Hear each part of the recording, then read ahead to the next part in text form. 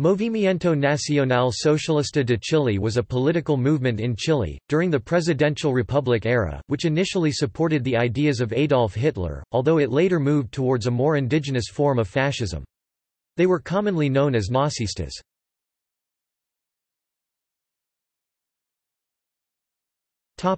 Development.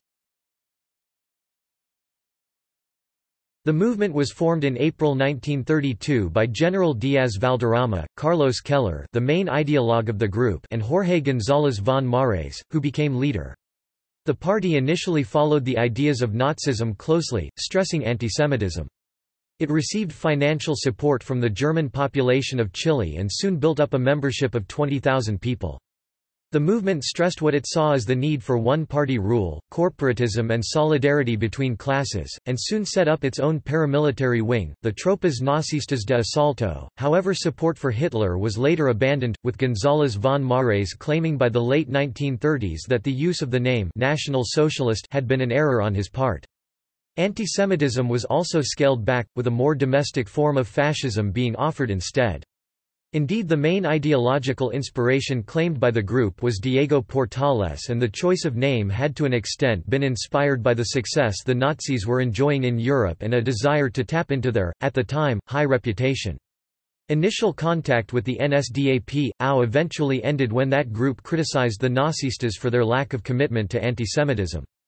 Individual members, most notably, Miguel Serrano, continued to look to Adolf Hitler.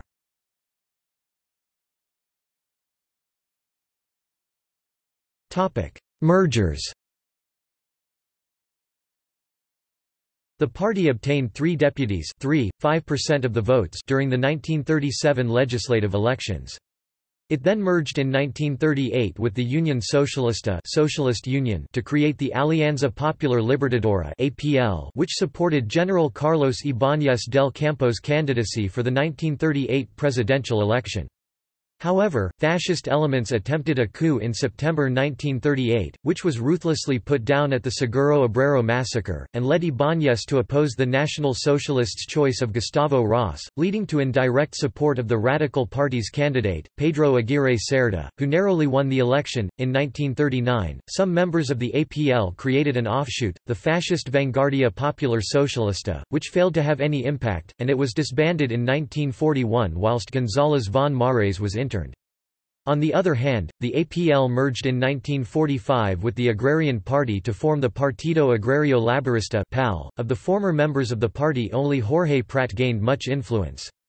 Publishing a weekly paper, Estanquero, between 1949 and 1954, he served as a cabinet minister in Carlos Ibáñez del Campo's government and attempted to run for president of Chile in 1964.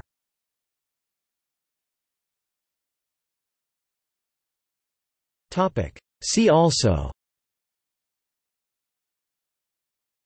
Nazism in Chile, Presidential Republic.